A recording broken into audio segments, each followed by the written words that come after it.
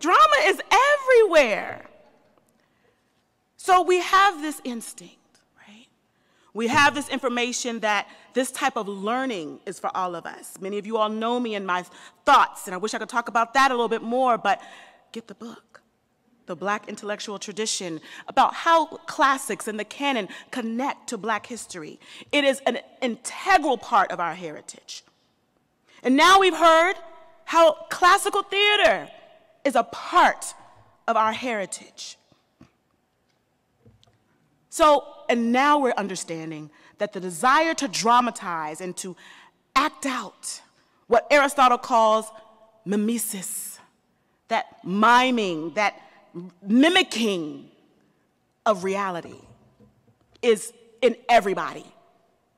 We all want it. Children want to do it. As they're sitting in their seats, which is why I couldn't get through school, it was just, I tell my people that my dad is bald because of me. I made him rub all of his hair out because I did not want to do anything but be creative. And so many of your children, not one who's daydreaming, he's probably thinking about something, she is probably thinking about something she's going to make up at recess or when she gets home from school.